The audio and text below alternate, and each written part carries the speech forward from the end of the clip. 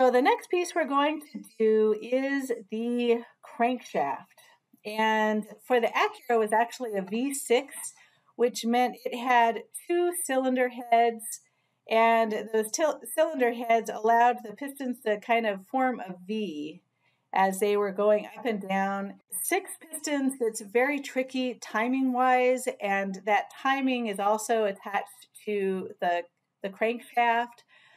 So I'm going to just do the more traditional V4. So this is from the Wikipedia. I will put a link to this in here. It's a great resource for understanding what's happening in a basic, straightforward engine.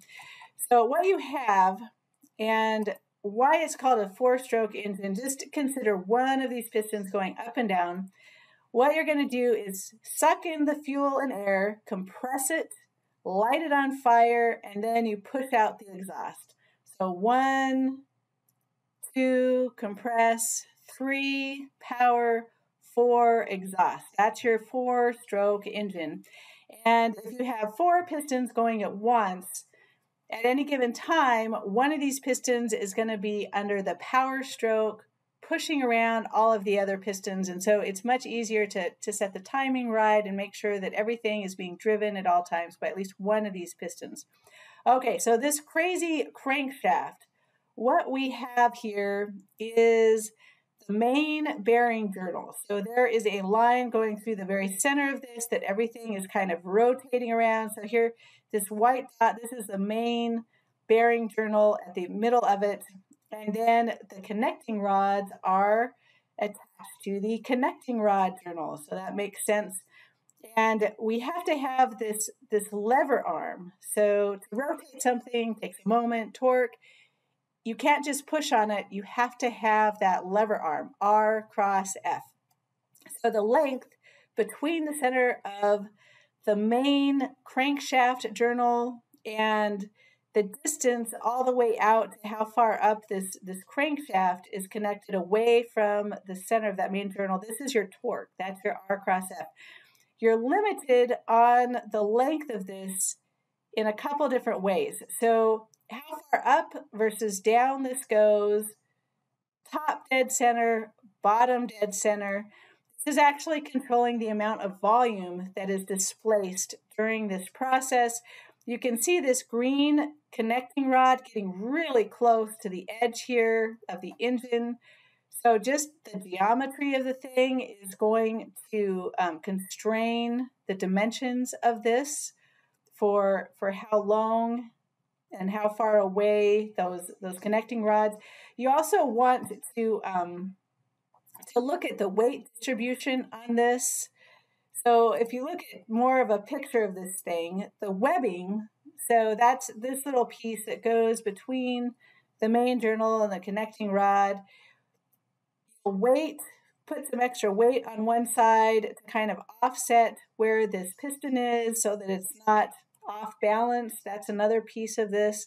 So quite a lot goes into this that is determining the timing of the engine, the volume displaced, the stroke length, top dead center to bottom dead center, and the moment that is generated by each power stroke, the distance from the center of rotation to where that force from the piston is being assigned, so that R cross F.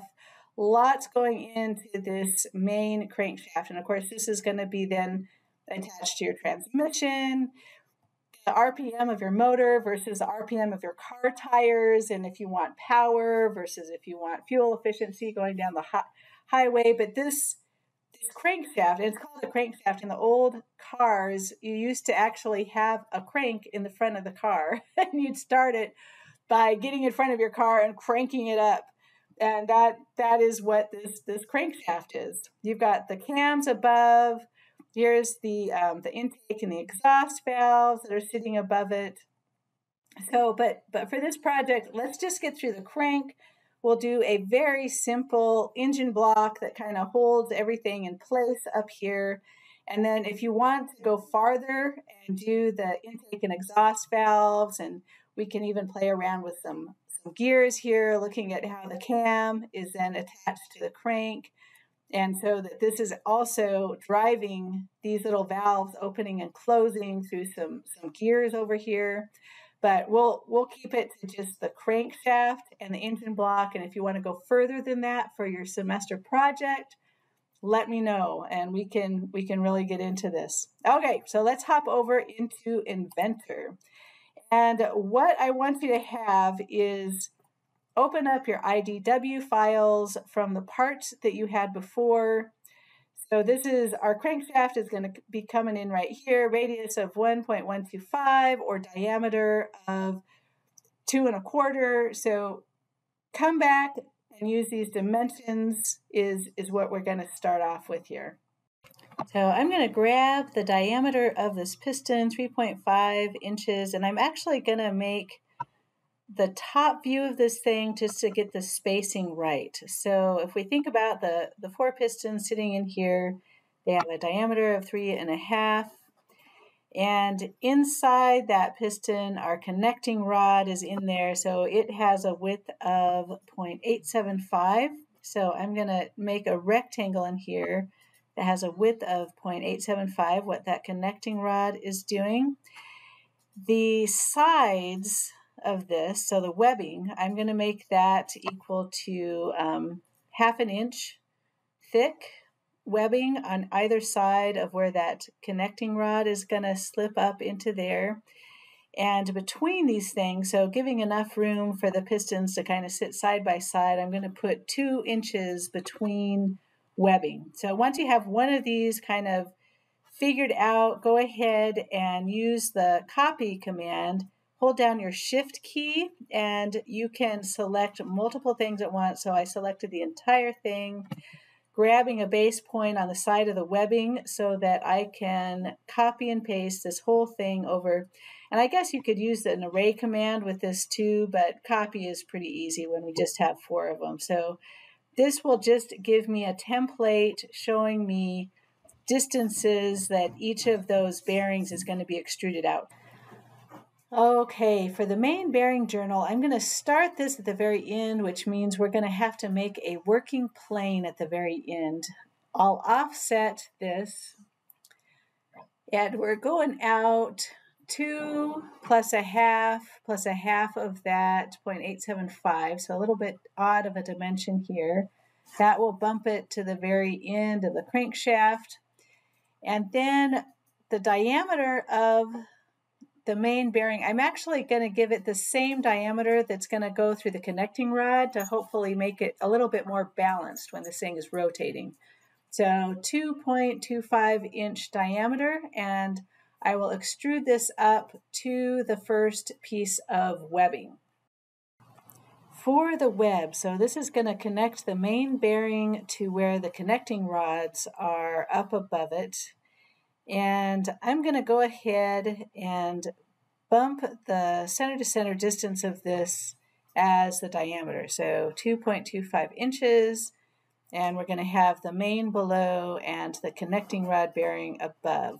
So putting together this bearing, I'm going to create a lower side of this, and it has to be a little bit larger so that it's balanced as this is rotating around. So we'll have 4 inches below, 2 inches above, and I'll go ahead and use the constraints to bump a line to the side of this thing, trimming that out, and then using the mirror command once you get this where it needs to be, and trimming it out some more.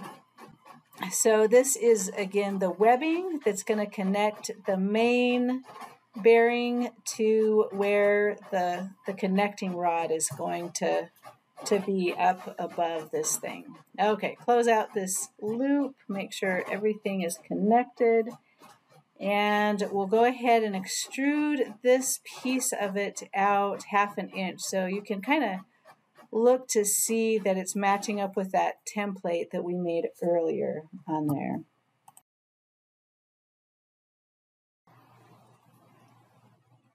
Continuing on, let's go ahead and add the connecting rod journal that's bumped up from the top. If you kind of hover over an edge, it'll give you the center point of that arc. So 2.25, and that is the diameter of the large side of the connecting rod. The thickness of the connecting rod, that's that 0.875. So we're using those diameters and lengths off of our template, making sure everything lines up as we go.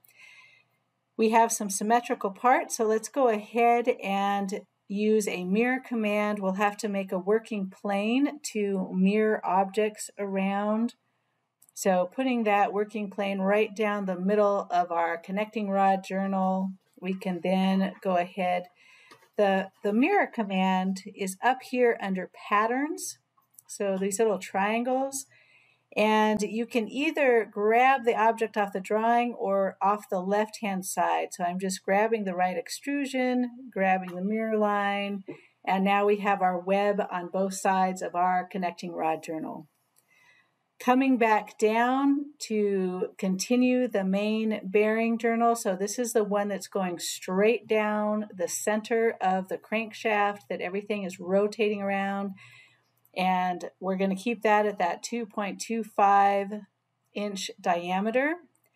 The distance between the webs is 2 inches, so I'll pop that out to 2 inches. And again, check everything with the template, make sure that we are getting everything lined up. This is a space between the pistons at the top of this thing.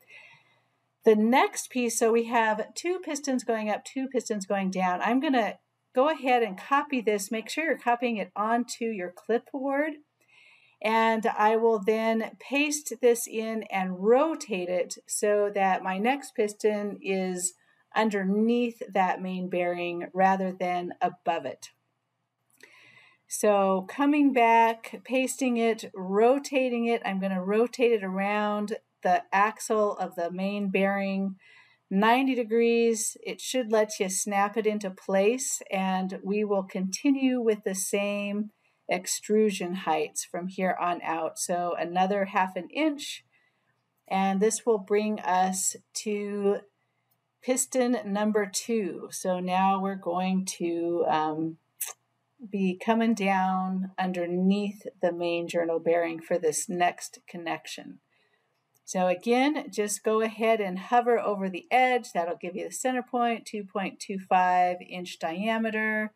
Into the sketch, the width of the connecting rod is 0.875. So we're going to extrude this out. Once you get this pattern going, you can kind of get a little bit faster, but each step of the way, line it back up with that template. So again, we're going to use a mirror plane and copy that web on either side of the connecting rod journal. This is the entire crankshaft is symmetrical. So once we make it around to the very center of this thing, we can stop and mirror the entire left half over to the entire right half. So rather than extruding this next 2.25 inch main bearing, the full 2 inches, I'm just going to go 1 inch, and that will give me the exact halfway point that I can then just mirror the entire chunk across. So we've got half of it. You can see it lines up with our template.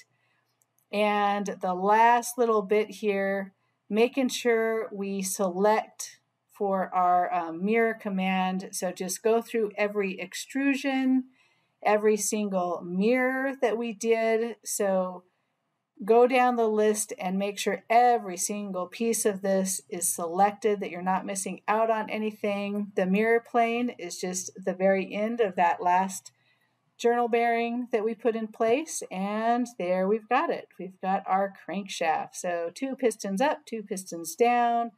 These guys are all rotating around that main bearing journal, and the next piece of this will be assembly. So we're going to add the pistons on top of this thing.